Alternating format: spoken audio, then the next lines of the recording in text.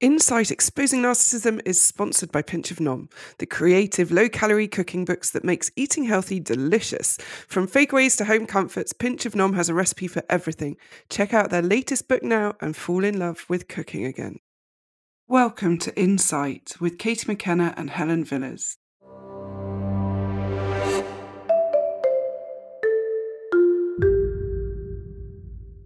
Hi, Katie. How's it going?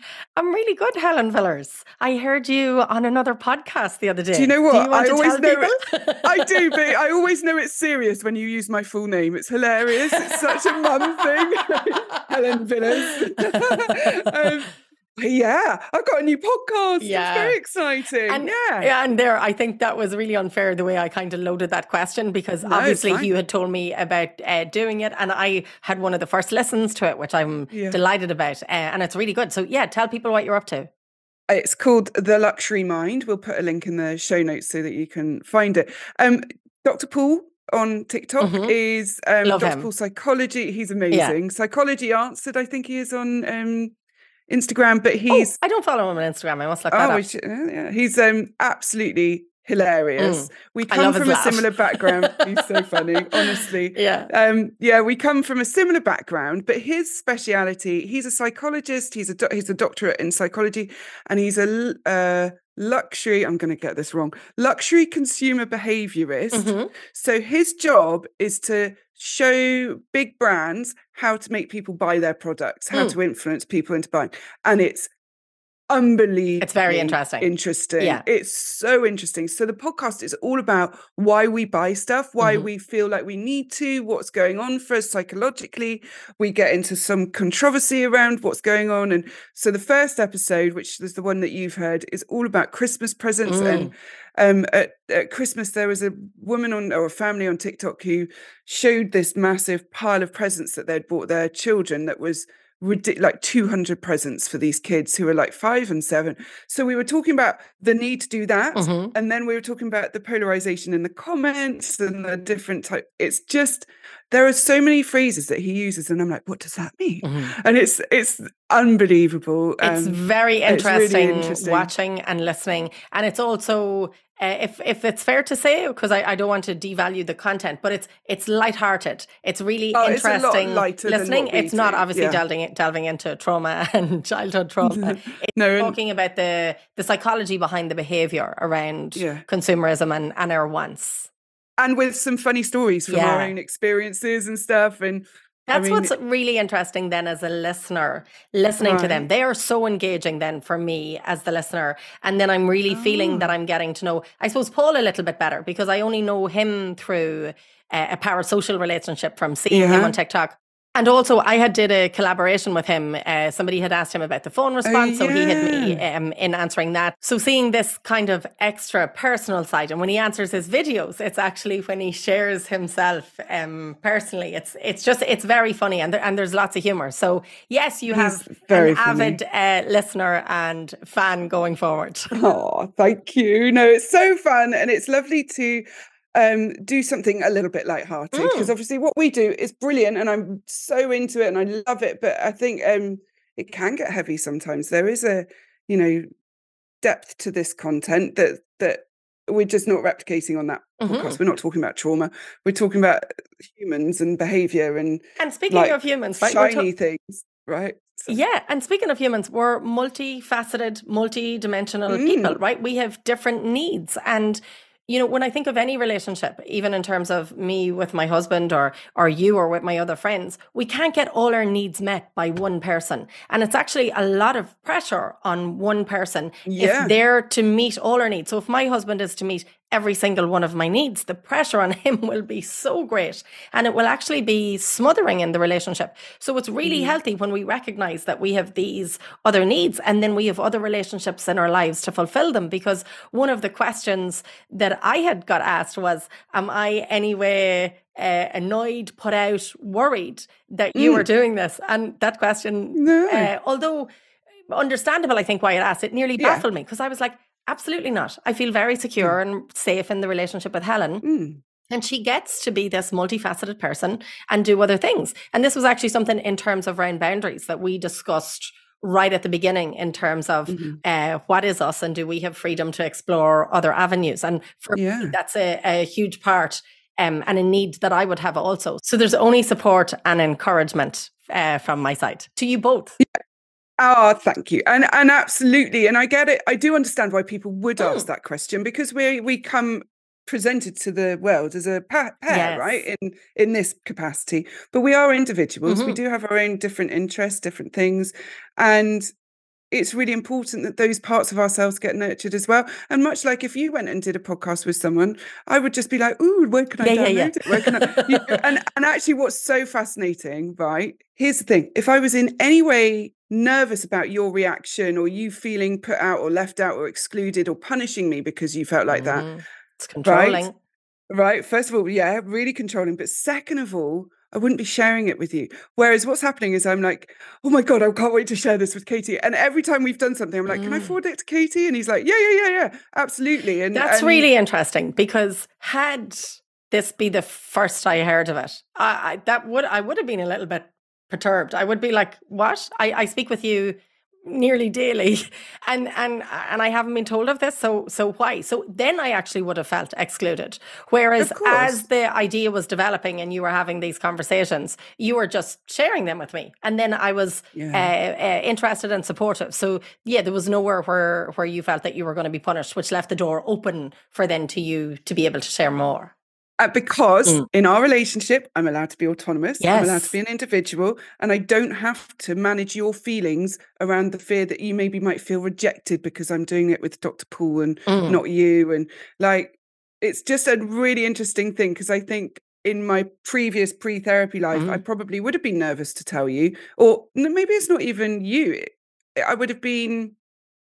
Because in this relationship, it didn't even cross my mind to be nervous about telling you. But I have been in relationships where I've been like, oh, they're going to be annoyed that I'm doing this thing without them, and yada, yada.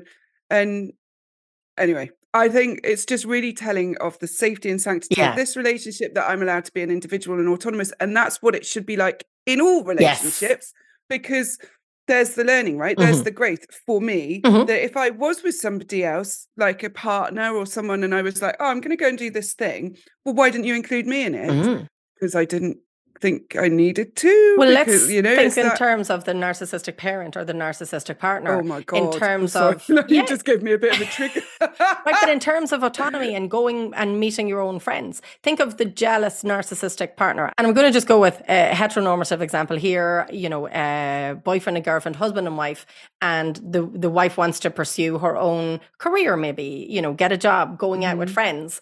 And then straight away he is either devaluing her or jealous. Who are you going out with? I remember, Helen, you did a skit, which was a wonderful example of this, where she's putting on makeup in the video and he's calling her really derogatory names that actually I nearly don't even want to repeat. But and the friend scathing to her that you're going out with. Yes, he calls her a slut or a tramp, isn't that what he calls her? Are you going out with her? All the terrible... Yeah. So then that is to prevent her from going out in future, because it won't be worth it. The fear of having this argument and the stonewalling and the abandonment that will ensue. So she will think that it's her own choice then, that it's just not worth it to go out. Whereas really it's the fear that she doesn't want to face the reality of the relationship and the control in that. Yeah, absolutely. Yeah. So it's a really telling thing, because it's that thing of... And I think a lot of people will relate to this idea as well, of when the narcissistic parent finds out that you've met up with a sibling or a cousin or an aunt without knowing about it. They get really angry and they start kind of being like, why wasn't I informed? How did you do that? And the reason they get annoyed is because they can't control the relationships. They don't like the idea of you having a relationship separate to them, that they're not included or involved in. And I think people really need to hear this. It's not normal for your parent to be included in every relationship you have with family members or any other one, but we see it over and over again, where the narcissistic parent will feel so entitled that they will force their way into all the relationships you're in, and the especially around your siblings. Well, what do you mean you got together with your sibling and you didn't invite me? Why are you seeing my sister and not telling me that? Why wasn't I included? I'm so hurt. It's like, why wasn't I invited? Why didn't you tell me? Why wasn't I wasn't invited? told that. It's so punishing, that you're not allowed to have, like, literally you get punished for the autonomy and individual relationships. So I think what I really want everyone listening to hear, the healthy response to me having a relationship with somebody else, a close relationship, doing a podcast with somebody else, the healthy response to that is, oh, that's amazing. Tell me more about it. And what can I do to support you? Can I share a link? Can I repost a video? Can I do this, like the other, whatever thing it is? And yeah, it's a really interesting difference between the punishment and the celebration of it. It's just a stark contrast. I mean, it's black and white, isn't it? It is. It really is. Complete opposite. Well, anyway, enough about me. What's going on with you? Well, for anybody interested, the link is in the show notes to go and check out Luxury Mind. And yes, back to what's the crack with you? Kids are all back to school now this week for me and you. Back into a little bit more routine. Oh, yeah. Thank God. I don't do well without that routine. And, you know, yeah. What about you? Oh, yeah. Why are we talking about me again? Stop. Carry on. Talk about you. No, I have no crack really. I've none at all. We had a quiet weekend, which after Christmas it was and warranted to just chill. So I have no fun. So I think that's why I'm putting it on to you. Fair enough. I went out last night, so and surprisingly sprightly this morning. I did a really impulsive thing, unsurprisingly, and went and messaged my girlfriends and said, "Oh, are you around? Does anyone want to go for a cocktail tonight?" And two of them were like, "Yes, let's go." I love impromptu things. And actually, you say not surprisingly to do something, but is that not surprising for you to be? You talk about being spontaneous like that normally you wouldn't. So is that? I mean, there was enough hours, but then I did have instant regret. I'm going to share this because I was like, "Oh, it'd be so lovely." Yeah, I love to see everyone. Yeah, right. Sometimes I do, and sometimes but I suppose I was in charge of the impromptu bit, so that might make a difference too. And I, so it was all me kind of organizing it, and I don't mean that in a controlling way. It's just that I knew what the plan was, so there was no surprises, I suppose. So I sent out this message. Two of them were like, "Yeah, absolutely," but I'd done it at like midday, and you and I were then in meetings all day about the book with publicity and marketing, and it was very interesting and exciting, but it was a lot of focus and concentration. And then I had clients in the evening, so I didn't finish work until 6. And I kind of was crawling over the line a bit, and then I was like, "Oh no, I've got to get up and get dressed and go out." And so they got here, and then I was like, "Just force yourself, Phyllis." And then I had a couple of espresso martinis, and I was like, "Let's go." Absolutely lovely. And again, I'm reminded about what real friendship looks like. And they both listen to the podcast, and they're both asking all questions about the book and what's going on and how exciting and glamorous and all this stuff. And it's really sweet. And then we were sat there, and one of them said to me, and she's a close friend of mine, like really close, and with absolutely no sense of passive aggressiveness or anything. She's just like, "You and Katie are just like, it's amazing. Like, it's so lovely that you found each other. And it's so random, isn't it?" Yeah. Like, like this randomer off TikToker that I always call you. And she could not speak more kindly and lovingly of our relationship without absolutely no sense of threat to her and my relationship. And they both were just singing our praises. They were thrilled for me, it was just so telling. There's such a contrast in my life at the moment, and it's a bit miserable, but there's such a contrast between the people who are thrilled and cheering me on and the people who are pissed off about me doing well. Like, there's such a fucking contrast. And one highlights the other horrifically, and in a really good way too. So yeah. And I can relate to that because I have people in my life, some that listen to the podcast and some that don't. And that's valid. That's up to them. But hi, everyone. Sorry. The ones that are what I would consider close to me, whether they listen to the podcast or not, are interested in me and are delighted for our relationship. So I have one friend in particular who, watches me on TikTok and stuff, but doesn't listen to the podcast. And she loves you. She's, "Oh, is Helen coming over and what's happening?" And she's still really interested. So this is not that they have to be invested in the podcast. But I have other people in my life, and less so in my life now, I have to say, because it's really interesting that when they were not interested in our relationship at all. And in fact, sometimes hearing devaluing comments from them then through other people. And that's just really, really telling. Because again, is this somebody in my life that is supporting me and encouraging me and happy for me when I'm in a healthy relationship and also then doing good things? Or is this somebody, and is it coming from jealousy, envy, control, dominance, and that's all about them? And I can have empathy where that would come from them for their own past trauma. But I now no longer want to be in a relationship with that and have to silence myself then to not be able to talk about good things. And again, not centering myself all the time, because in my other relationships, there's so much room for them to speak. But I just cannot stress what you've just actually highlighted, Helen, and said that the difference when you're in relationships where people are supportive and encouraging. And really, as I'm saying that, shouldn't that be the bare fucking minimum when we're talking about the friends? Bare minimum. Do you know what I mean? Right. But like for any relationship. Been lacking. And then here, you're receiving it. It feels so much. Whereas actually, it should be the bare minimum in a relationship to be encouraging and supportive of a friend when they're doing something. Like, it just is. I refuse to make myself small to make people feel comfortable anymore, because I spent my whole fucking life doing it. It didn't help me in any way, shape or form. And now I've stopped apologizing for myself. One of the things you and I have talked about is people will say to me, I feel cringe even saying this out loud. People will say to me quite often, is there anything you can't do? And because I can turn my hand to most things, and I'm quite, I don't know what the word. I don't see it. See, I'm very uncomfortable even saying that out loud. But people say it to me, and I actually hear it as an instant criticism. Like, it's like, oh, is there anything you can't do? Like, they're pissed off with me for being able to do that. Like, I can pick stuff up really quickly, and that's what a blessing. Like, I think that's amazing, and I'm really lucky about that with that. But it's also just genetics. I'm not in charge of that. It's just a bit like, well, okay. And what I hear when they're saying that, is there anything you can't do, is, can you stop making me feel shit about myself? And I refuse to do that anymore. Yes, I'm good at doing stuff, but I also want to show you what I'm doing too. And I want to share it with you, and I'll teach you what I know. And like you and I in editing, for example, I sat and taught you how to use the software, and you keep going to me, you're so patient. I'm like, no, I just like teaching. Like, it's a fun thing to share with somebody. It connects you. And I hope that I never have to use that skill again.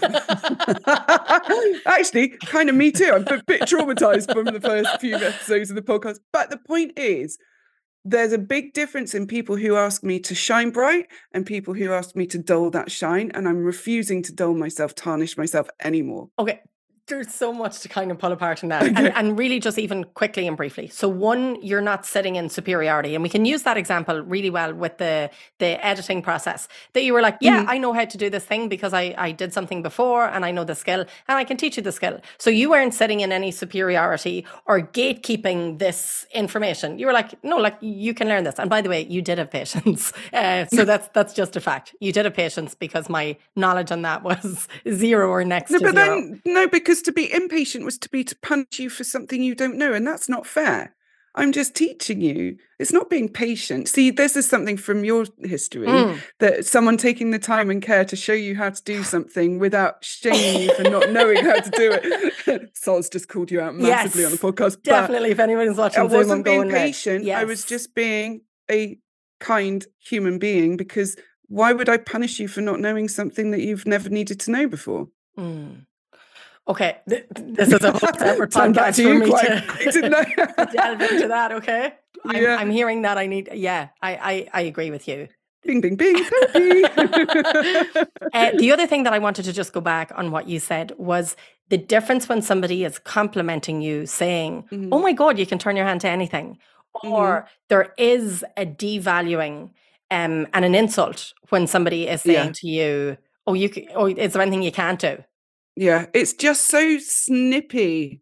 It's that backhanded compliment. It's an insult. They're insulting you, but then it's going to be so hard for you to hold them accountable, because they're going to say, no, I didn't mean it like that. Well, that's what negging is, right? So they're actually negging me. Yes. Because they're giving me a compliment, but making me feel negative with it. Yes. Like, oh, you'd look so good in that dress if it was a different colour. Or, gosh, imagine if you lost £5, how nice you'd be. You know, it's the negative compliment, and it's designed to make you feel like shit and ashamed that you have this thing. So here I am, somebody who can turn their hand to most things and pick things up quite quickly. And again, it's genetics. There's nothing that I have done to do that. Like, that's just genes that have come down my way. And I'm very fortunate for it. But I have been punished for it my whole life too.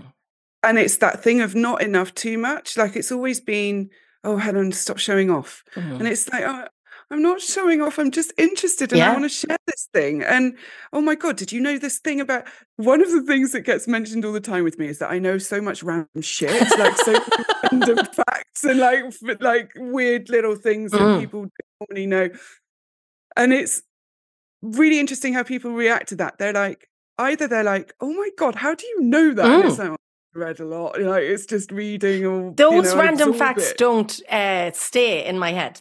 I'm like, oh, and even when you share those things, I'm really interested, and then they're gone. Yeah. So that's hilarious, because to me it's like they stick in my brain, but also I forget what I ate for breakfast. So it's like weird what sticks in my brain and what doesn't. Isn't that really interesting? Because you would say to me that my memory is better than yours with the things that I can remember. Whereas, and I do remember those, and I fully accept that you don't remember those things. Whereas with this, like your memory, then when you read something, how that, like you're saying, that sticks in your brain. Yeah. It's weird, isn't it? Because you and I had something yesterday, didn't we? It was so fucking funny. And I'm going to tell everyone because it was so funny. I was like, right, I've got this idea for, it was so funny. Like, I'm so ashamed of myself at the same point, in a really non-toxic way. It was so funny. So I was like, right, we're talking about book promotion and what we could do like on the socials. And I was like, well, I've got some ideas and I've done this and this and this and this and this. And then I've got this idea, but don't you dare nick it. Like, I don't want you to, like, don't do it. And I was lighthearted. You were, because you were saying, I know that you wouldn't. And you actually said that. I know that you wouldn't, but I need to, again, I need to state that. We just say it because this is just us establishing boundaries, right? And we do this all the time, because it's not that we think the other will do it. It's just that once I've said it out loud, we know what the clarity of it. And again, if there's a wound from somebody, if that has happened in somebody's previous relationships, well, then that is why then you are stating this in new relationships. But anyway, continue, because I know where this is going. So proud old me is feeling a little bit like, I've got this fucking insane idea. It's so good. You're going to love it. Reels off what the idea is. And then Katie was like, yeah, Helen, that's the idea I suggested to you when we were over here. And I was like, wait, what? And then it suddenly clicked in my brain, and I remembered having, and I had actually changed it a little bit. So it wasn't exactly the same, but I was like, oh my fucking God, you did. And I was like, well, now I'm just questioning all my memories and all my creations, because now I'm wondering how many of them are actually mine and how many aren't. But we would have talked about it if I had ripped off something that you had given me. We would have talked about it, right? And in that, let's just go this further to actually show then what a healthy conversation around. Because you were like, oh my God, yes, right. So you didn't deny and gaslight. You were like, oh, no, I do remember that. And then you went, shit, do you want this? And you were giving me full autonomy. And had it been something that I was really passionate about, and I was like, no, I did suggest the idea, but it's so far off me actually having time and doing that. It was, for one of the skits, and I was going, and you've changed it, and it's a great idea, and you're planning on doing it very soon. So run with it, and I'm happy for you. This afternoon. This afternoon, okay. Yeah, this afternoon. It'll be up and out by soon. But that's just it, right? Because the minute I realised what had happened and that Katie was right, it was, yes, I had a tiny bit of shame, right? I want to own that, because I did go, oh no, I'm a bad person. And then I was like, no, so here's adult me talking to little me going, I just misremembered and I just didn't realise. And I had changed the idea enough that it wasn't the exact carbon copy, but it was originated in what you had suggested 100%. And so the right thing for me to do is go, well, then I should put my hands off that, right? Because, and also, or just to offer it, right? Not to be like... And also, because we were on a Zoom with Nicola, so you're sitting with two people where there was no judgment. So there was no shame coming from us. Whereas had you been sitting with somebody that was judgmental and shame, we were, and was criticizing. But I want to talk here about responsibility, because it was my responsibility in that point to say that, because this Yes. is where resentment builds and grows in Yes. relationships. So if I hadn't mentioned that and sat that and was starting to internalize going, Helen, that was my fucking idea, right? And then I go and start talking to other people, Yeah. not to you directly, and then going, Helen sat in the thing and said that it was her idea when it wasn't, right? My responsibility was to say it to you. And again, then when you said, well, this is yours, do you want it? My responsibility was to say if I want to go and, yeah, actually, I will. Yeah. And even if I wasn't saying I'm going to do that next month, but yes, leave that with me. That was my responsibility. Yeah. It was yours. And also to tell me if you felt upset by it or Yes. hurt by it, right? And the other thing is that you could have assumed that I was doing it on purpose, right? Rather than and being mean and unkind. But here's the really important part of it. Our relationship is evidence over and over and over again that I would never do that to you, that I am not a thief of ideas, that you are allowed to speak up and challenge me, that I'm allowed to speak up and challenge you, that you're allowed to share with me how you're feeling. And the other side of that, again, is if you are in conflict with someone or something like that happens, and in the moment you don't speak up, that's okay. Oh, that's so valid. That's so okay, because we can sit there going, whoa, what just the fuck happened? Especially if we've got these wounds. But when we're in that conflict, what we then have to do is bring it up later when we realize, right? There is a responsibility too. It's really important that you advocate for yourself in relationship, because if Katie hadn't said that and then had gone away and thought, maybe she did it on purpose, maybe, you know, again, Dr. Paul, maybe she's doing this because she's trying to, I don't know what, right? Like we could have gone off on a load of like a massive wormhole into the things that you could be assuming a ton of intention behind my behavior, trying to make sense of it, instead of just, and we do this all the time, instead of just coming out and going, did you realize you nicked that idea off me? Or, you know, and it was lighthearted. Yeah, and I wouldn't have even used that language because I know that you didn't nick or steal that off me, but I was just going, yeah, that's where that came from. And it's really interesting and it's really valid that what you said, that in conflict, in times, because if I was still living in survival mode, there's a really good chance that I would have been in freeze in that moment. Or if I was in fight, be very reactive then and very defensive of what was happening. Right? Or people pleasing and not saying at all. One thing that I want to highlight that I would have done, it was very different because Nicola was in the meeting. So I could say that comfortably because she was a safe person. Whereas actually, if we were on any of those other meetings that we had had and you had said that, I would not have brought this up in that moment because I think that it would have shamed you. And I would have said, hey, when we were in that call earlier, you said this thing and I didn't want to bring it up then, but actually that was my idea. Yeah. And I wouldn't have brought it up with strangers in that moment. Yes. Which now sounds very different because you're sharing this on a platform. But in that moment, I wouldn't have done that if there wasn't a safe person there, because I wouldn't have wanted to shame you in that moment. Exactly. It wasn't intentional. Because of our relationship and your knowledge of me, you might know that my shame might get triggered in front of strangers who might think I was doing it intentionally. Yes, because they don't know you. They don't know me. They don't know our relationship or whatever. And so, yeah. And you and I, we've had that before where we've been in meetings and I've said, like, don't, and you've said it to me. Yes. And like, and we just navigate it. It's totally fine because yes, there is a time and a place to call someone out on their behavior. And sometimes it's not right to do it in front of lots of people. Sometimes it is too, right? So, God. Anyway, conflict is something that's really difficult to navigate, especially after you've grown up in these environments and you don't know how to do it. And then, you know, it's difficult. In fact, Katie, I think it might be time to jump into the letter, don't you? Absolutely. Okay. Dear Katie and Helen, I come from a narcissistic single mother and married at 19 to get away from home. No surprise, I dashed right into the control of another narcissist. We had 2 children before we divorced, and he spent over 3 years fighting me on absolute nonsense, drawing out the divorce before meeting another woman and deciding he was ready to sign the papers and let me go. He was initially mostly verbally abusive, but towards the end, after a combat-related TBI and PTSD, he became physical, and I took the kids and ran. I've had to work hard and forgive myself and know that I acted when I finally realised what a serious matter our relationship was. I'm also now estranged from my mother, and after much reflection and recognising the pattern in place my entire life. My daughter was 1.5 at the time and a 3-year-old son when I left him, so they have no memories of us being together. I've remarried and my husband is incredible. We've put lots of work into healthy communication, but I am still floored that this is real life sometimes. We were friends first, and he's known my kids since they were 3 and 4. They chose to call him Dad and trust him as much as I do. The first time they just wanted to talk to Dad was so eye-opening. My daughter was probably 5-ish. She sent me away and said she just needed Dad. She might tell me later. I felt such a massive relief that she had a whole other adult she trusted and could lean on. My son was probably about 6-ish before he had a similar talk, and they're 2 peas in a pod when they get going on shared interests. To this day, I'm not sure what their talks were over, but if it was important for me to know, Hubs would have told me, and they would know when they just need Dad. They're welcome to that time and energy.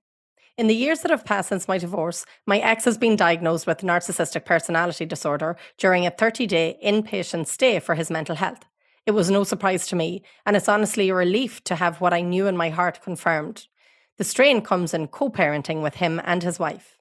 He has remarried and has 3 additional children, all under 6. Mine are now 11 and 13, and as you've mentioned often in your podcast, they're exploring their identities, experiencing puberty, developing their own values, and pushing boundaries as kids need to do. They're honestly great kids, and I couldn't be more proud of who they are and are becoming. They're starting to struggle with their father recently, my neurodivergent daughter more than my son. They see him every other weekend, and he lives 2.5 hours away.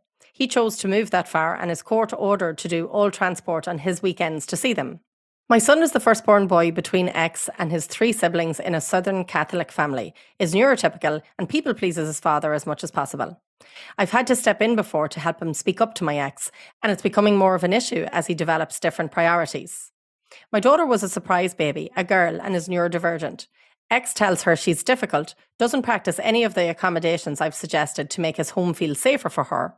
For example, a quiet space to escape the preschoolers, infants to recharge, one-on-one discussions instead of family conferences, and background music at night to help her sleep. Small things that make her and everyone around her live more peacefully. And he recently devastated her to her core. My son is facing an entirely separate attack.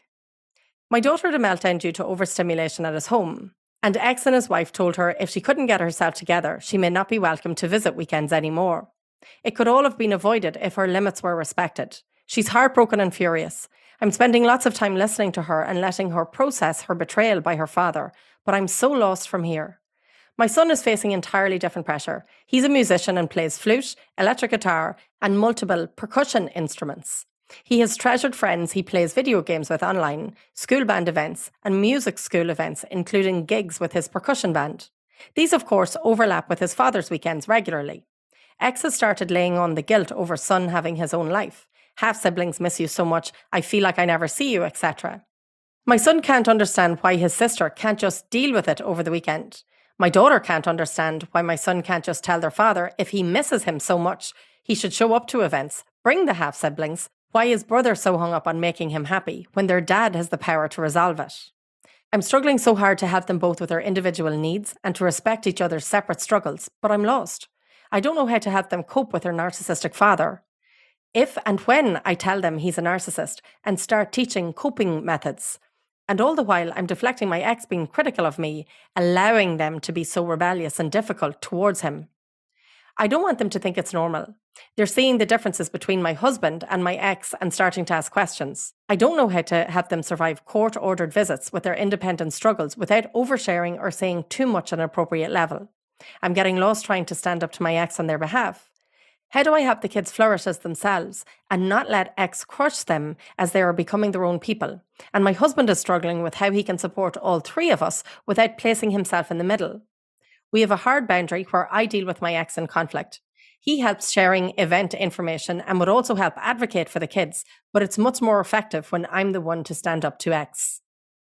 Any insight and direction would be helpful. Co-parenting with a narcissist through puberty is proving to be more than I was prepared for, and I just feel lost and a little hopeless that I can't protect my children from his damage.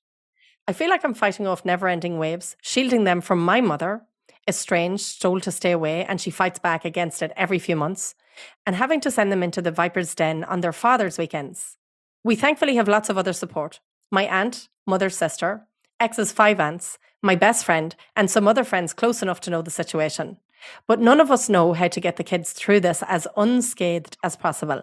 They have incredible fires in their souls, and every one of us would fight a bear to keep those fires from being extinguished if we only knew what to try next. Maybe that's dramatic, but my friend group is full of various flavours of neurospicy, and we are who we are, which includes protecting all these kids, whether we made them or someone else did. We're like a bunch of somewhat huggable honey badgers.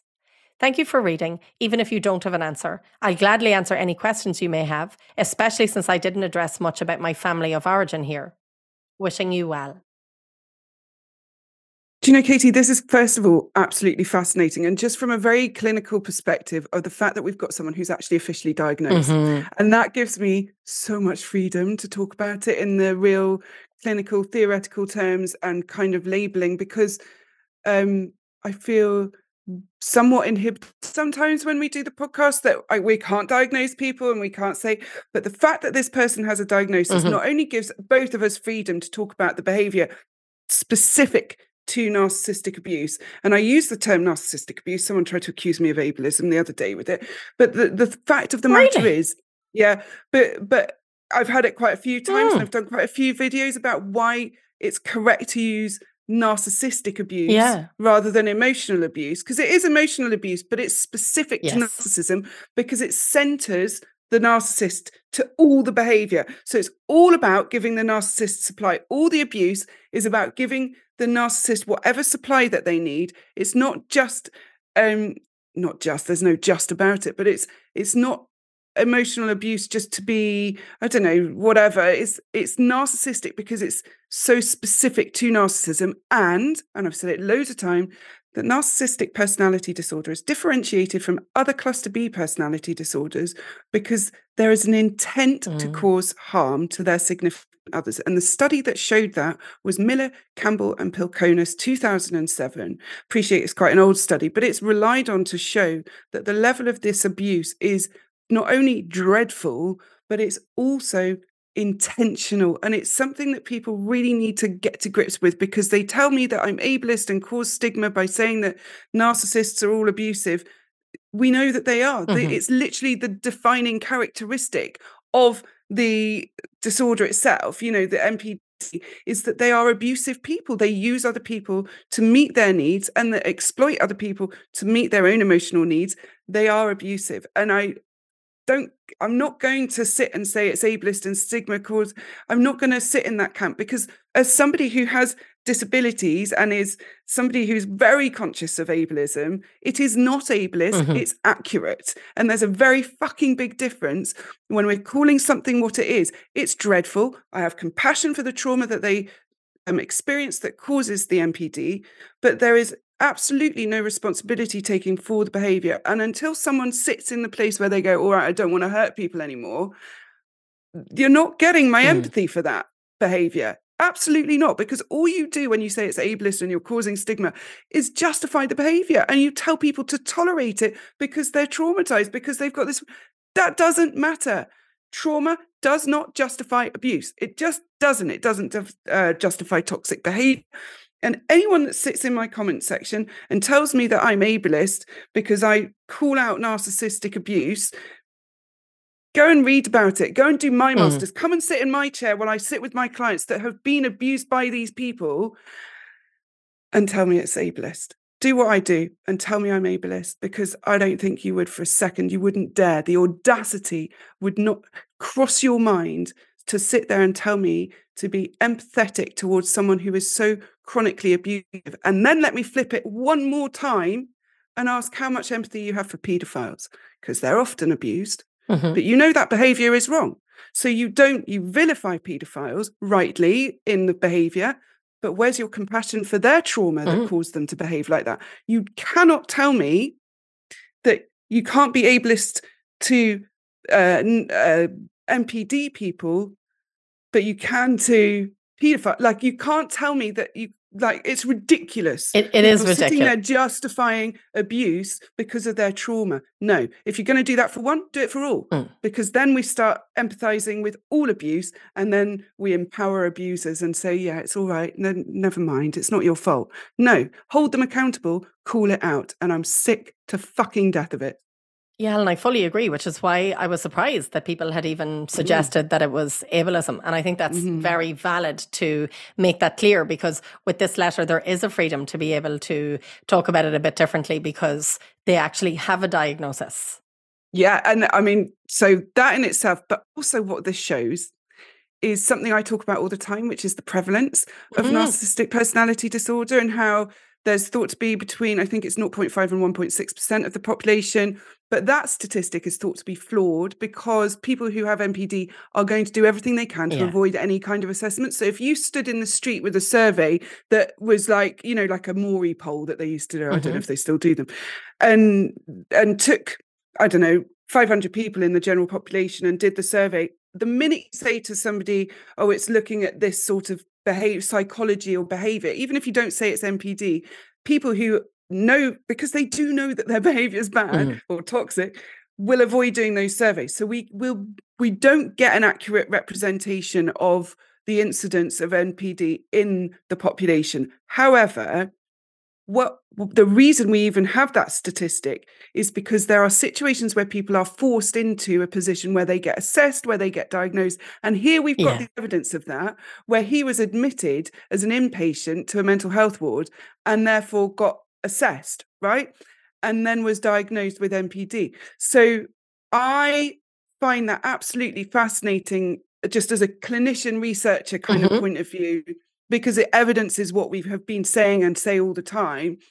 But the freedom for us then as therapists to be able to, who specialize, to be able to talk about it in a much more open way without being scared of kind of crossing that boundary of diagnosing someone is a relief.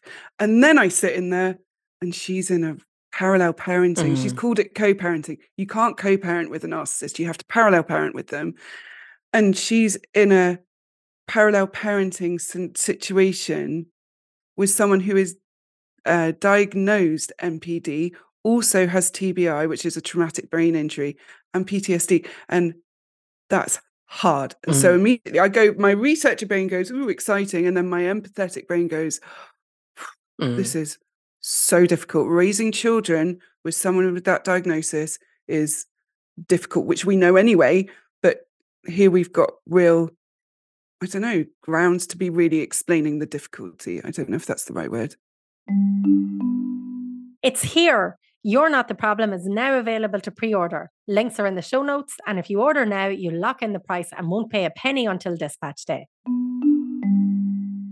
Yeah, Helen, my empathy for this listener is absolutely huge for what she's experienced in her own childhood with her own mother in particular that she mentions here, and then entering into that relationship. So trying to escape one abusive relationship, but then into the arms of another.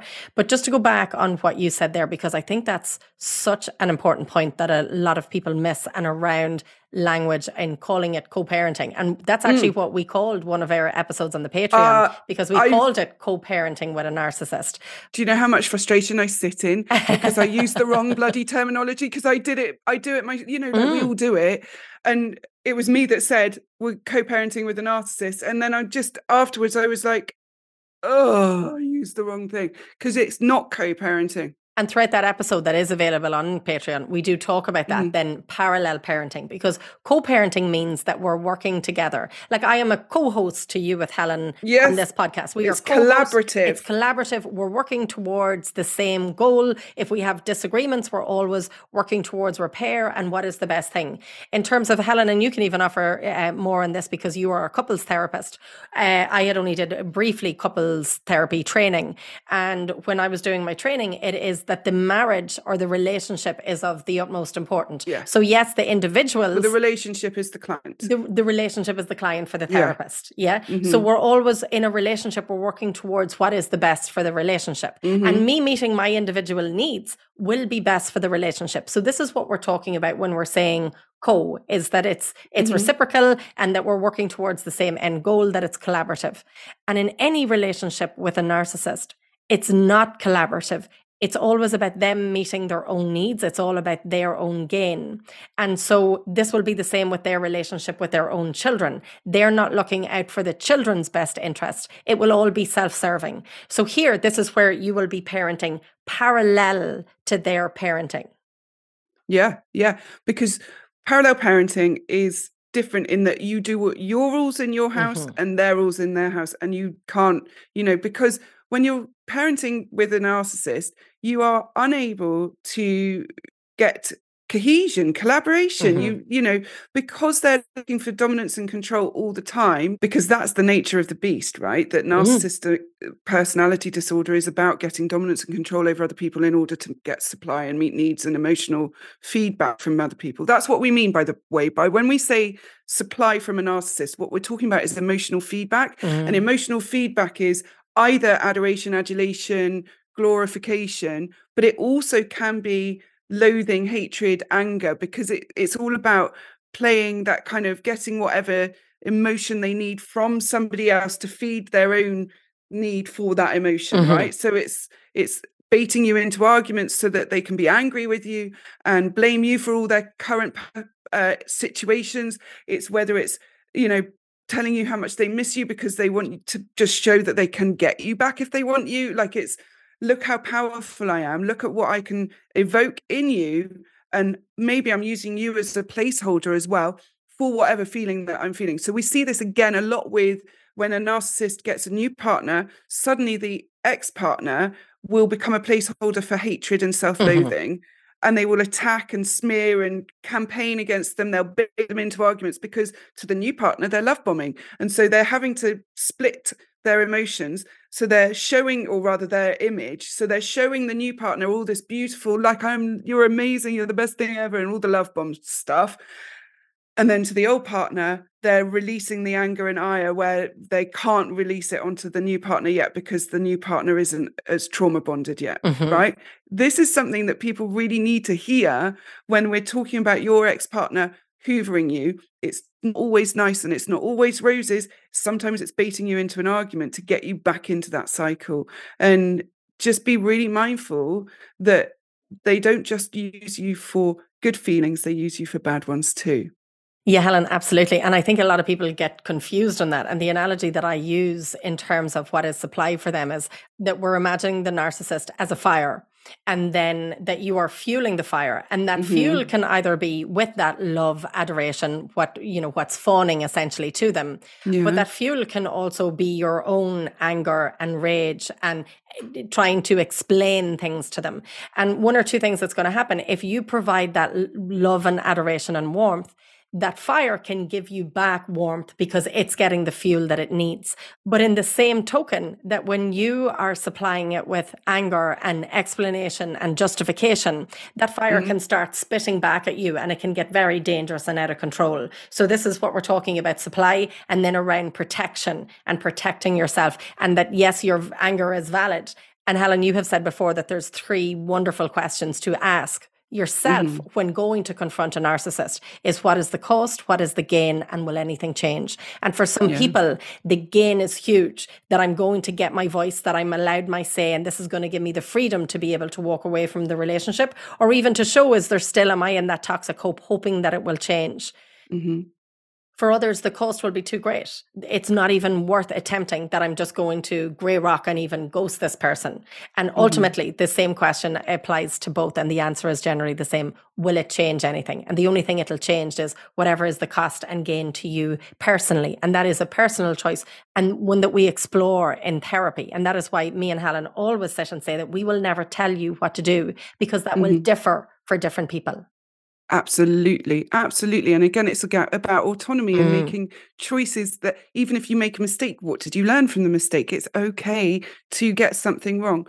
One of my favorite kind of sayings around when we're justifying something to a narcissist or a toxic person, what we're actually doing is giving them weapons to wound us with. We're showing them where we are vulnerable. We're giving them ways and chinks into our armor so that they can get to that soft underbelly and dismiss our boundary. So when you stand there and explain to them, this is my boundary and I need it this because you this, that, the other, and I've done that, and in my childhood that happened, and what we're saying is, here's all the ways you can wound me. And we have to, again, be really careful. When we grow up in those environments, we learn that if we explain it hard enough, eventually we might be heard. That's the hope, isn't it? Right. but it doesn't matter how loud you shout. If it doesn't align with the narcissist's want or need, it's not going to happen. It's not going to make any difference. So when we're going into those conversations with somebody who's toxic and we're asking ourselves, what will it cost me? What will I gain? Will it change the outcome? What we're also saying is, am I doing it for their benefit or my benefit? Am I doing it to change their behavior or to empower myself? Because if we're doing it because we're in that toxic hope of maybe this time they'll listen, that's going to wound you. But if you're doing it just because you will feel empowered to stand up and say, no, this is you, you're an arse and I don't want anything to do with you, or you're this, that, and the other, you can't control or dominate me anymore, that's empowered, right? And there's a very, again, big difference between the toxic hope and the place of empowerment when we're approaching those conversations and speaking our truths. Make sure you're doing it for your benefit, not theirs. Helen, I absolutely agree. And with all that being said, because this is very relevant to this letter and everybody's, but specifically taking it back to this listener, when we are really emphasizing the difference that when somebody actually is diagnosed with NPD, because we can see with us where we don't want to sit and be armchair diagnosing. And as parents, that we don't want to be armchair diagnosing with our children. And I'm going to delve straight into this part of the letter. I don't know how to help them cope with their narcissistic father if when I tell them he's a narcissist and start teaching coping mechanisms. I'm sitting with the fear of being brutal and wanting to respect the fear that this mother would have had in terms of oversharing and burdening her children.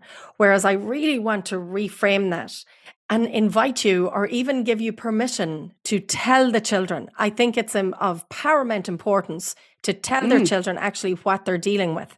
And Helen, I see you nodding along there. And I'm thinking in terms of, and I'm going to move it from any other diagnosis that somebody might have. And these are non-abusive diagnoses. So if somebody has ADHD, if another parent had ADHD, we're absolutely going to be involving our kids and saying, Mom has ADHD, Dad has ADHD, and this is what's happening. And this is why they're behaving that way. And this is how you can manage whole boundaries around that. In terms of abusive behavior, this is so important then to equip the child with the knowledge of what is happening. Because when the listener is asking how these children can come through this as unscathed as possible, this is exactly how we're doing it, by shifting the shame, by saying this is all about him. This is him and his behavior.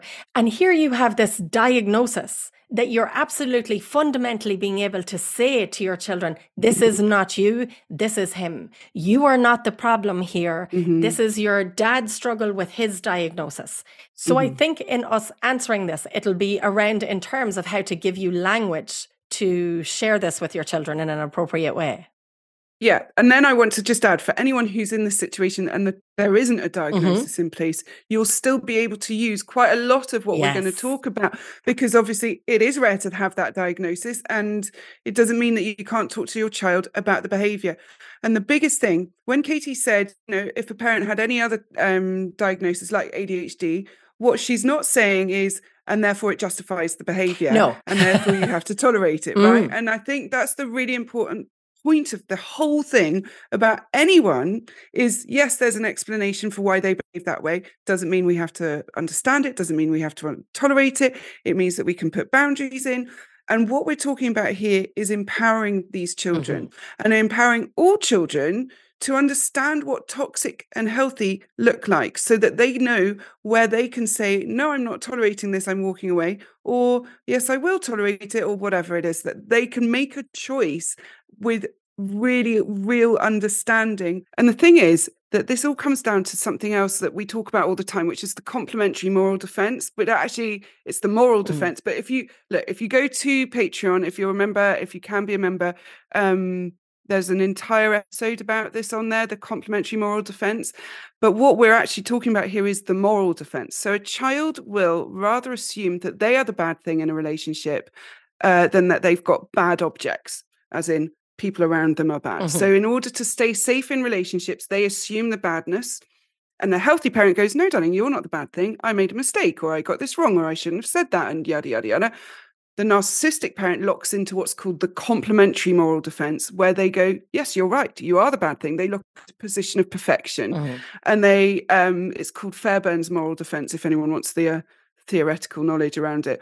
And there's a book called Traumatic Narcissism by Daniel Shaw, which explains it as well. I haven't read that one. Oh yeah, no, it's quite interesting. It's quite hard as well. It's quite it's quite full on, but it's theoretical knowledge. Okay. Well, audiobooks, I find when they're hard to read, audiobooks, like The Body Keeps the Score, actually, I find that is it is a difficult one to read. Really difficult, but so interesting. And I really wanted the knowledge, and anyway, got it on audiobook, game changer. I got really immersed in it. Anyway, I also think it's the print and the paperback and stuff. But in this situation, these children will be locking into the moral defense, and their narcissistic parent will be locking into the complementary moral defense. So he is going to be reinforcing the idea that they are the problem over and over and over again. Then on top of that, you've got neurodivergence. So there's black and white thinking, which means that that child is right, wrong, yes, no, me, them. Huge sense of injustice. And with the narcissistic parent, there will be so much injustice. So, but not just that, they will lock into this, well, they're good and I'm bad, and like harder than a neurotypical child will. They won't question it in the same way. Absolutely, Helen. And I know that you will know the answer to this, but I suppose it's to bring it further when we're talking about emotions, that when somebody thinks that they're bad, when the child thinks that I'm a bad person, the emotion there is shame. They're feeling that they are bad, therefore they are unlovable. And that this is the reason why they're being treated this way, because they are the problem, which is why we call the book "You're Not the Problem." Yeah, well, exactly, right. But because the child sits in also the space of, if it's me, then I can fix it. Yeah, they're hoping that. Right? It's so powerful. The hope. They're like, well, there's the toxic hope, right? Because that's I might have some power in this. And in fact, what we're saying is, you have no power. They are going to treat you like that, whatever you do, unless you are aligning exactly to what they want. And that means that you're killing yourself emotionally because you're pretending to be something you're not. And they're denying all your autonomy, all the things that make you you. And in the letter, this is exactly what our listener is saying. Like, they have these incredible fires in their souls, and every one of us would fight a bear to keep those fires from being extinguished if we only knew what to try next. Now, here's the thing about it, is that they've clearly had a lot of autonomy given to them. They've clearly got a good sense of themselves.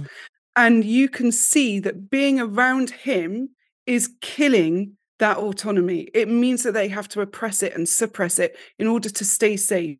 And so again, going back to what Katie was saying, is this is about empowerment, psychoeducation. You talk about narcissistic personality disorder and you weaponize them with the information so that they can protect themselves.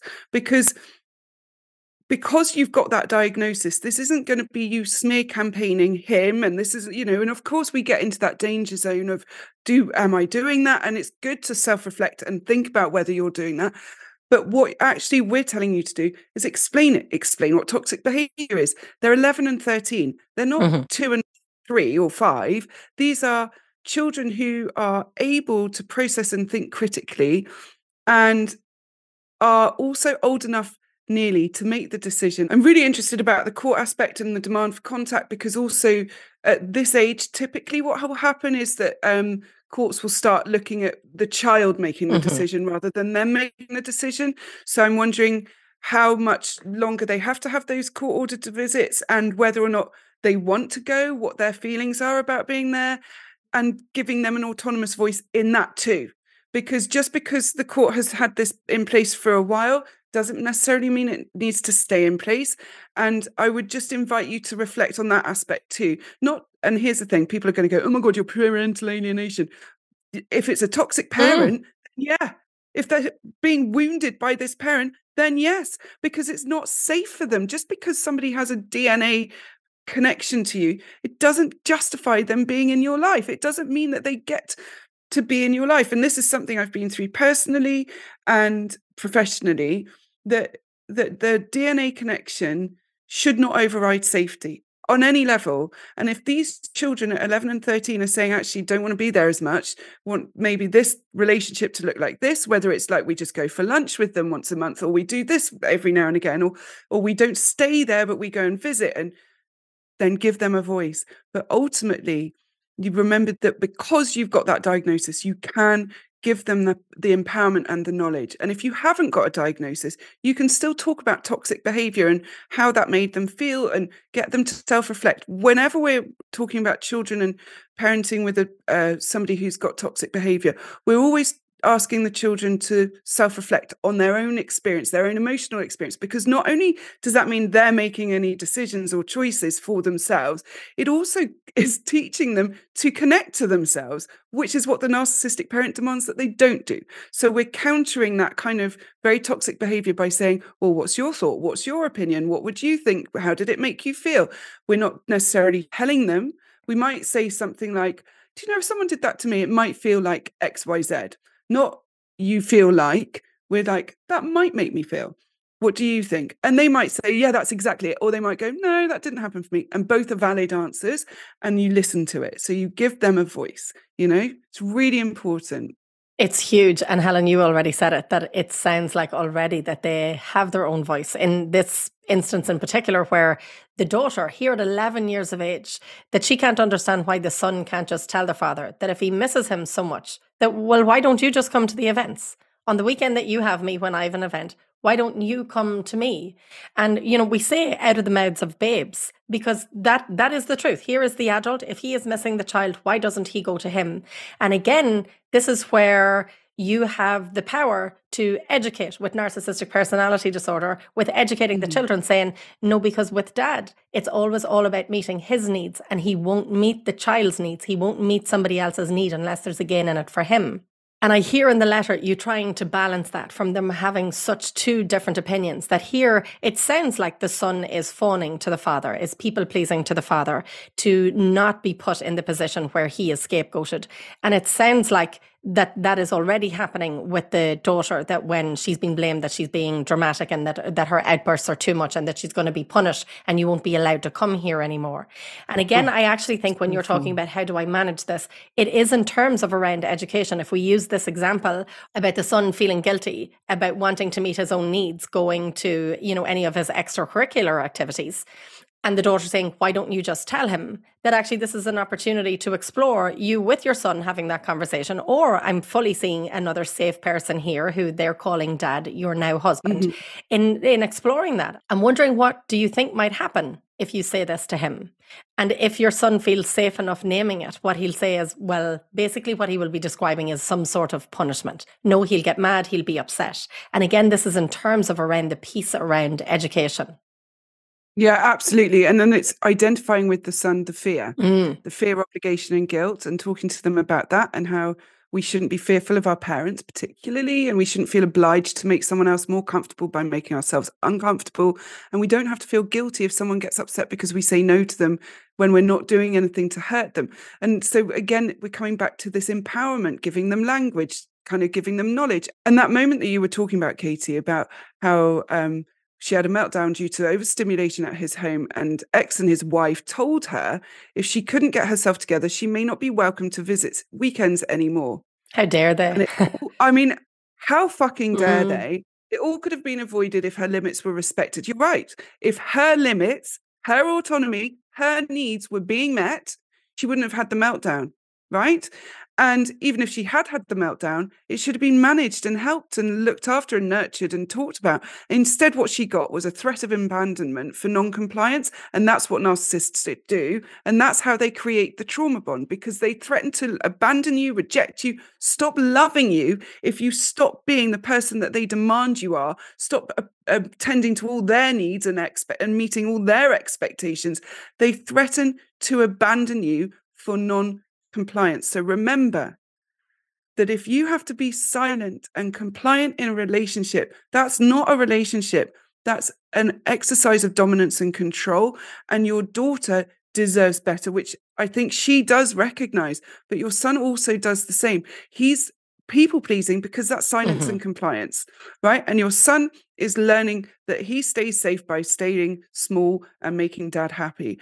And that is a really dangerous set of behaviors for him to be learning and integrating into his personality, because that's then going to start playing out in all important relationships, if not all relationships, because he's not going to be able to say no to people for fear of their abandonment. So, yeah. And the other thing I would actually be adding onto all of this around the psychoeducation is therapy. Give them a neutral space where they can talk about you and your ex and their stepfather about how they feel around the whole situation, where they can pick it apart with somebody who doesn't have any agenda, which is the whole point of a therapist.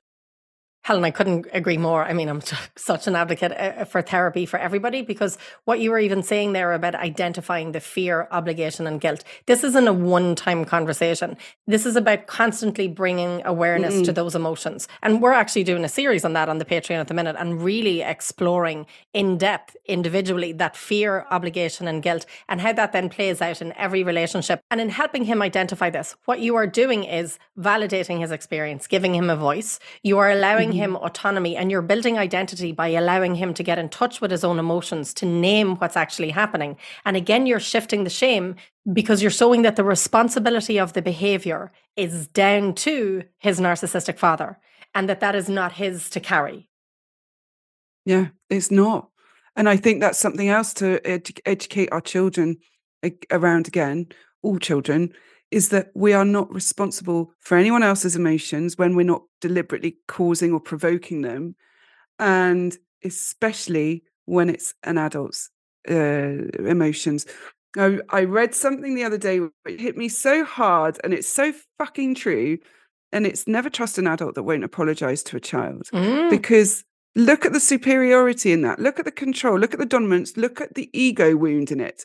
I am so egotistical. I'm so desperate to protect my own wounds that I refuse to concede to a child that I was anything other than perfect. And I will deliberately force that child to think that they are the one that is wrong and the problem, by not apologizing to them, because my body is bigger than theirs and older, I've got superiority over them. Absolutely not. And it's absolutely atrocious. So yeah, absolutely never trust an adult who doesn't apologize to a child, ever. Helen, absolutely. And this listener is saying that I don't want my kids to think that this is normal. You can absolutely own that and verbalize to them, this is not healthy. The word normal, actually, this is their normal. So that's the difficulty I have when we use the word normal. What is normal? And it actually is their normal, because this is half their normal, what they're dealing with when they're, going to his house. But you can say, this is not healthy. How he is treating you is unfair, wrong, unjustified, uncalled for. This is not healthy. And it's really interesting that you say that when you're dealing with telling them, all the while you're deflecting with your ex being critical of you, and you have inverted commas, allowing them to be so rebellious and difficult towards him. So here we can see his projection onto them having boundaries and autonomies, that he is already calling them rebellious and difficult, and he's already criticizing you for doing that. And I suppose the question that I have for you to reflect on yourself is, I wonder how much you're engaging in that conversation and how much you're explaining yourself. I hear you saying you're deflecting it. And when I think of grey rocking, that absolutely is, that's what that is. And it's deflecting the conversation and moving it forward. Whereas let's say yellow rocking is acknowledging what is being said and refuting it in the moment in a non-aggressive manner. So you're saying, I disagree with your interpretation that you are saying that I am allowing them to be rebellious and difficult.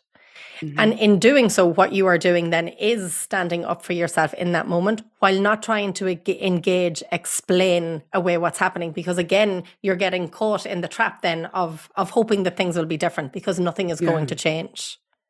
Yeah, absolutely. I mean, yellow rock, when it comes to navigating these relationships, especially when there's courts involved, is literally the most effective way to communicate with somebody who is showing traits of narcissistic personality disorder, because it's calling out the bullshit, it's removing the emotion, it's stopping you getting baited into arguments, and it's being able to hold your boundaries whilst not justifying or explaining. So, what we don't want you to do is get caught into a tit for tat like explanation. It's just blanket statements. I disagree with your interpretation. You don't need to take it any further. And again, if they come back, well, don't, and like, or how dare you speak to me like that?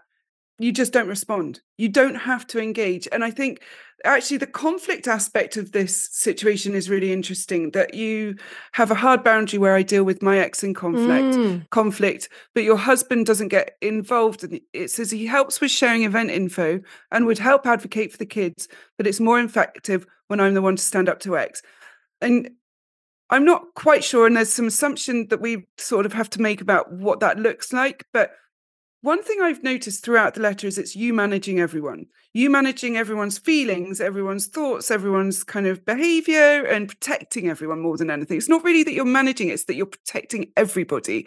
And I want to know who's protecting you, because I wonder if your husband being supportive is lovely, but I just wonder whether there's a point where he could be a bit more protective towards you. And when there's conflict, what are we talking about?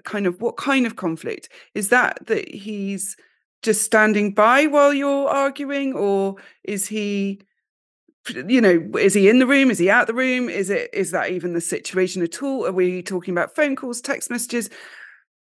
I absolutely respect the boundary of this is your situation to deal with and it's your children and that sort of thing. But he is still your partner, and there is still a part where he can play the protective partner aspect. And I wonder what it would be like for you to be protected, because I wonder if that would actually trigger you, because it might make you feel fearful that either you're going to have to pay for it, or that it's not genuine, or you're being a burden.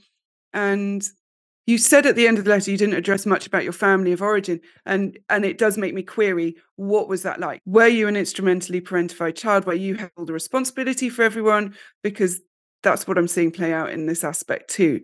And I wonder what it would be like to just shift that hard boundary a little bit and allow him to share that load with you a touch, because he's dad to those children too, and he is your partner. So he should have a voice if he wants it, but also you should have the protection too, Helen, you're absolutely right. And I had highlighted that part myself because I wondered that about her. And I was absolutely hearing the hyper independence, that I can do all this. This is what I've done my whole life. Why would now be any different? And I'm managing here. So I'm managing my now husband, saying, okay, this is what you can do and as much as you can do, but I'm going to carry the weight then of dealing with the conflict with him face on, and you're managing that. And I also hear that you're also managing your narcissistic mother, that you're saying that you're now estranged from. But then further down in the letter, you say you feel like you're fighting off never-ending waves, shielding them from your mother, because although you're estranged and told her to stay away, she fights back against it every few months.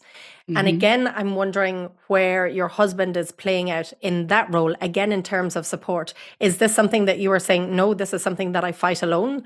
Or where is he there supporting you? And in supporting, not answering the door or opening the door and telling her not to come. Or where actually, if he was given the freedom in this, if you were to actually say, if you had control over this, what would you do? I'm wondering what step further he might take that. Well, I would have phoned the guards. I would have done this. This is the next step that I would have done, but I didn't want to overstep with you. And to go to that place, firstly, you can say, what if? This is not that I am suggesting that you give him full control, but it's asking, if you had the freedom to do what you wanted here, what would that be?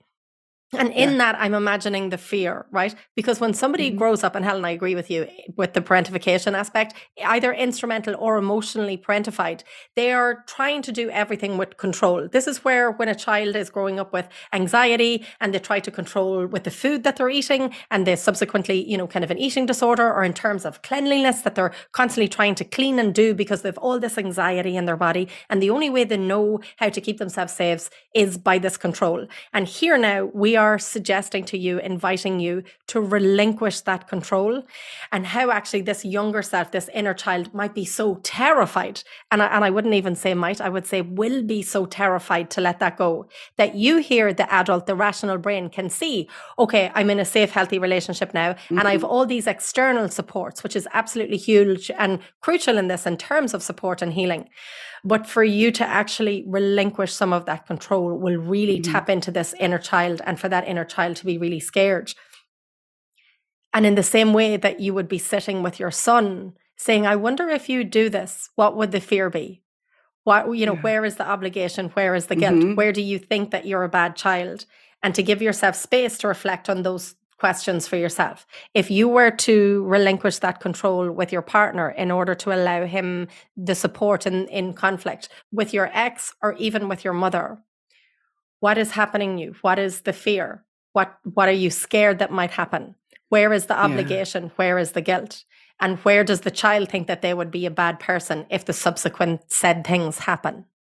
Do you know what I'm hearing as you've been talking? And I've been thinking about it, and I've been sitting here going, something's going on, because why is the mother being able to get to you every few months? Why are you managing the conflict alone? Or, you've got all this support around you. Why are the children not being told the full truth? Why haven't they been told the full truth so, earlier, like sooner? And I'm making an assumption that he was diagnosed years ago. So it might be that he was diagnosed yesterday and we don't know about it. But I'm sitting here and all I can keep coming into my head is you're shrinking to avoid the conflict. You're hiding. You're trying not to upset the apple cart. If I stand up too tall, if I fight back too hard, I'm going to make my life and everyone else's life more difficult. So I need to try and keep things as smooth as possible to avoid the risk of attack. And I'm sitting here with this feeling of oppression on the listener that she doesn't want to be to blame when it all goes wrong. Like there's something about, see, my first thought was, well, if your mum's continuing to contact you, we talk all the time about there's a point where you can call the police and report it for harassment, because that's harassment. If you've been told to stay away and you continue to fight back against that and you continue to turn up, send things, contact in any way, shape or form, that is harassment. Full stop. Right? I'm in full agreement. For people that aren't watching, right. I'm nodding here. Nodding away. So that's harassment. That's reportable. You can get a restraining order against that in most countries. I know some countries not. And so why hasn't that happened? If this is a continuous pattern, what are you scared of there? Right? And then and I'm not judging. I just want to make it really clear. I'm not judging you. I'm just trying to unpick it with as though you were right next to me. But I'm just trying to understand, why didn't you tell the children about the diagnosis before, when they're 11 and 13? Why haven't we been telling the truth? Why haven't we been standing in power? Because what I'm hearing is shrinking to avoid upsetting the apple cart, to avoid retaliation, to avoid that conflict that you have to then manage on your own. And it makes me really sad for you. It makes me so sad for you, because you're clearly in the right. There's clearly nothing that you're doing that isn't obviously on the other side, the other party. And I just noticed the amount of fear here. So what I'm then sitting with is, have you worked on that? Are you in therapy? Because if you grew up in this environment, fear, obligation, and guilt are going to be strong for you. And here's the guilt of dragging your husband into the potential conflict. Here's the guilt of putting it on your friends. Here's the obligation to be the one that carries it all. Here's the fear of speaking up, putting hard boundaries in with the toxic people, and suffering some kind of retaliation, retribution. And I just, really want to notice that, because it was sitting heavy on me. I couldn't figure out what was going on. And just what I'm hearing is, because on the sorry, Katie, I know you want to say something, but because on the surface of it, you look really together. You look like you've got it all sorted, worked out, know what's going on. You're self-reflective, you're self-analytical, you're looking at things, you're understanding things, you're looking at other people's perspective, you're looking at this, that, and the other. But I'm hearing a scared child, and a really scared child. And it's totally valid. No judgment, no shame, no blame. But I notice the fear. And I'm going to invite you to stop focusing on everyone else's experience and start looking at your own, because that's where the answers all lie.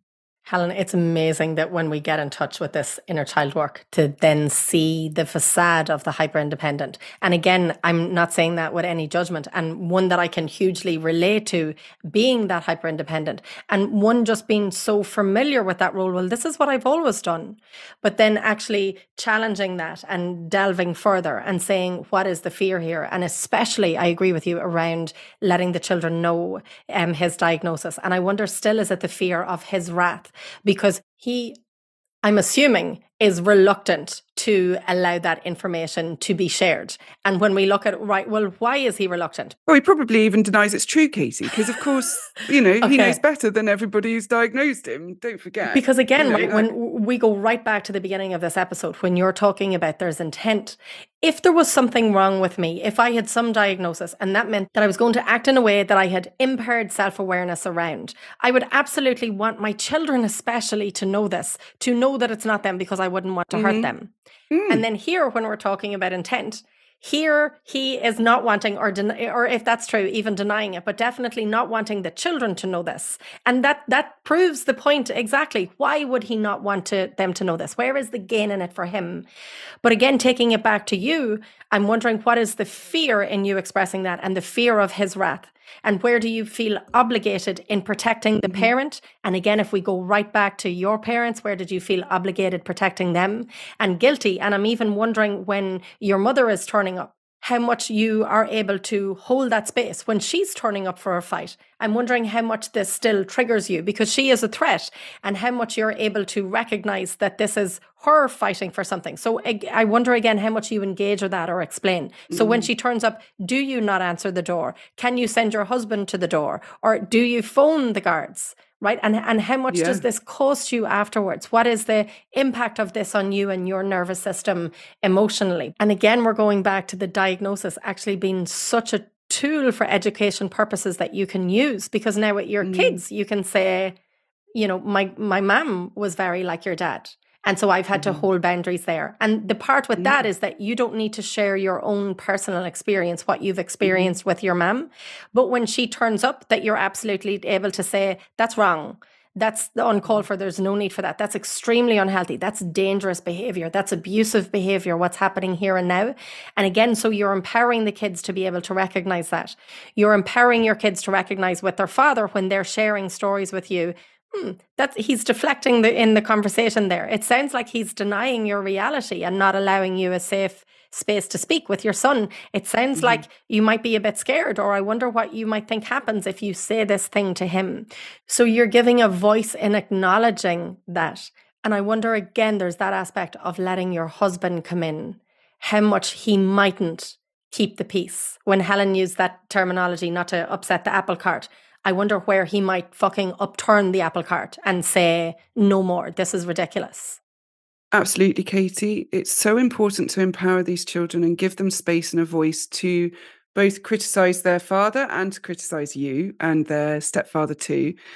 And as we've been going through this letter, every time I've kind of mentioned it, or Katie's mentioned the fact that there's the diagnosis, my mind immediately trips to all the people who don't have the person that they're talking about diagnosed, that there isn't a diagnosis in place. And I recognize the power that having that diagnosis can give our listener, right? It's a huge kind of playing card almost. It's not a game, and I can't find the right word for it, but it's this idea that there is an undeniability to the diagnosis, right? So it's that thing of, he's doing all this behavior and you can attribute some of it to the diagnosis, and maybe some of it's TBI, maybe some of it's PTSD, but you can say, well, we know that this is happening for him. We know that he has this diagnosis, and we know that that makes his behavior be difficult and actually can be abusive and toxic. So I'm recognizing how empowering that is for somebody in this who's been victimized by this abuse, to have somebody diagnosed. And I think this might even be the first letter that we've read that has a diagnosis, an official diagnosis involved. And what I want to say to everyone that doesn't have the diagnosis is the thing I say all the fucking time: the behavior is enough. It doesn't matter why the behavior is there. The behavior is enough to decide whether or not you want to be in a relationship with that person. We do not have to understand it. We do not have to tolerate it because it came from trauma. The behavior is enough. We don't have to label it. We don't have to have the diagnosis. The way that this empowers this listener is speaking to her children. There is absolute proof that what I'm talking about is not a he said, she said. It's an absolute truth that your father has been diagnosed with this condition, this disorder, which by rote makes his behavior extremely difficult, extremely challenging, and actually dangerous, right? We know that that's a truth. And that's hugely powerful for our listener. But my empathy is sitting as well with those that don't have that. But again, the behavior is enough. It's huge, Helen. I too am sitting with that because we are putting such emphasis the fact that this listener has the diagnosis. But in terms of the language we're going to use is the same because it's the same language we've used in all other, 98 episodes that we've done when we're describing this behavior. And if we use the example in this listener's letter with the ex and the mother, the language will be the exact same. So if the mother turns up on the doorstep, we'll be saying, she did not listen. She does not care. She is not respecting boundaries. This is dangerous behavior. This is abusive behavior. So the one thing that you won't have with your mother is saying she is diagnosed narcissistic personality disorder, but all the language will be the same that we are using. And it is all 100% valid in the same way that you're using it here with your ex. But I do understand the weight and the extra power that gives to you that you know this. And what we're offering to you or inviting you to do is to, one, use that power with your children because the tools that they will be able to learn from this are just massive. And then in terms of power, it's to share that, to let your guard down, let your armor down, and let go of some of that control when it comes to your husband, in allowing him to support you, in allowing him to care for you, and being able to sit in a space with that. And at the beginning, I imagine that may be very uncomfortable, but stay with it and see what unfolds. Yeah, absolutely. Because above everything else, you deserve as much support as anybody else in this situation, because we're talking about your childhood trauma, and then we're talking about relationship trauma, and then we're talking about vicarious trauma, watching your children be abused by their father. So you deserve protection, support, and kindness too. And what I'm going to invite you to do is stop focusing on everyone else for a minute. Put yourself first and last and everyone else in between, because you deserve that. And I wonder if you've ever allowed yourself that thought too, because just like anyone else that listens, we are all important. We are all worthy. We all deserve love, care, and protection. And Helen, I think that's a great way to wrap up this week's episode. I absolutely agree. So, Katie McKenna, what is your win then this week? I am really excited. I have just booked my flights to come over to you to record the audiobook at the end of this month. I'm so excited about that. I can't wait. And I'm just so excited to get to share this with somebody and do that. Again, when we're talking about writing the book, one of the things that I didn't think was actually how much of a lonely process it would be doing on our own, and even the same doing an audiobook. So I'm so delighted to be able to share that with you, and another good excuse to get to go over and say yes. So that's my win.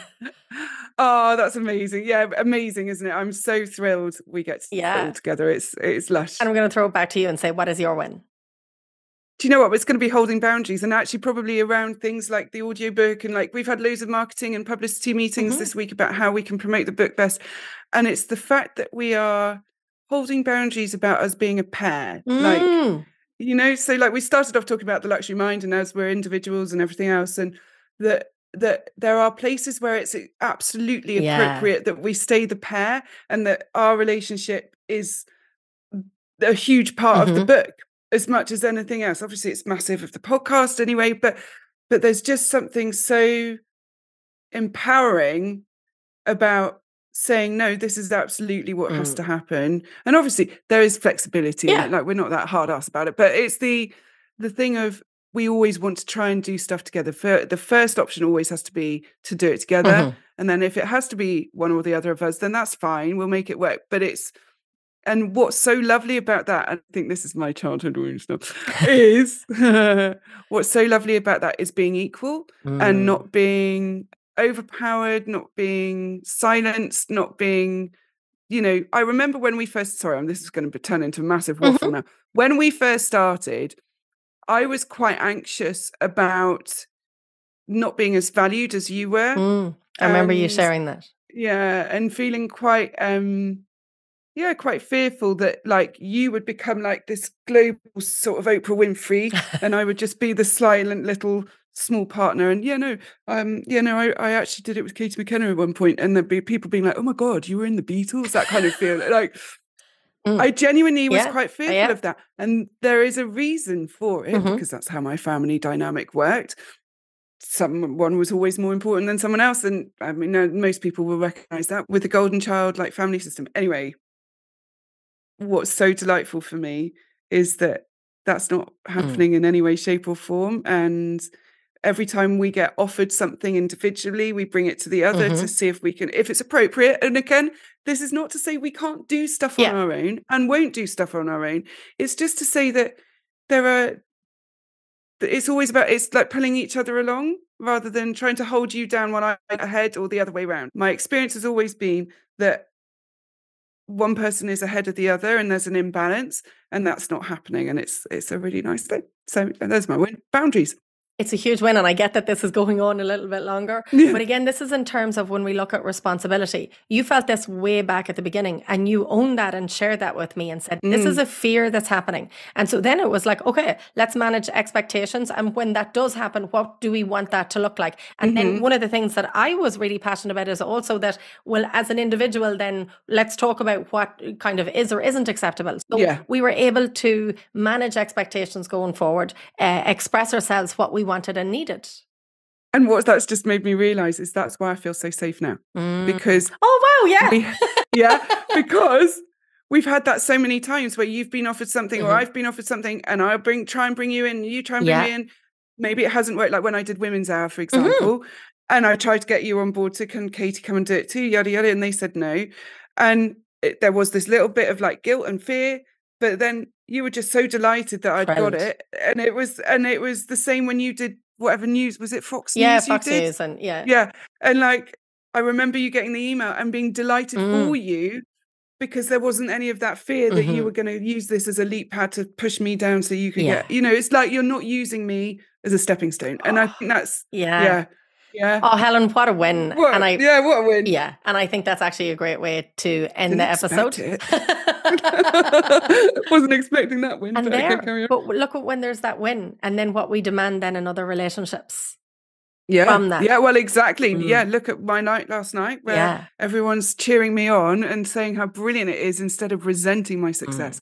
Wow. There are, it's a big change in my life. It is, it's huge. And on that note, I'd like to thank our sponsors, Pinch of Nom and Boston Ale House, all the listeners, especially the Patreons. Absolutely, everyone. Thank you so much. This is just what a year ahead. So we can't wait for you to be on the ride. And I've already said that before, but it's still true. Anyway, I guess all that remains to be said is take care. Bye.